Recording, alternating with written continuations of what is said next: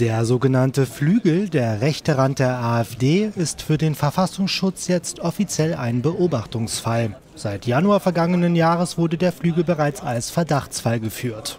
Geleitet wird er vom Thüringer AfD-Landesvorsitzenden Björn Höcke und von AfD-Bundesvorstand Andreas Kalbitz. Hier bei einer Demonstration in Chemnitz. Der völkisch-nationalistische Flügel und seine Führer wären eindeutig rechtsextremistisch, so der Verfassungsschutz. Auch einzelne Bundestagsabgeordnete der AfD könnten jetzt überwacht werden. Insgesamt dürften dem Flügel ein knappes Drittel der Parteimitglieder angehören. Mitgliederlisten gibt es nicht. Der Flügel ist keine offizielle Parteigliederung.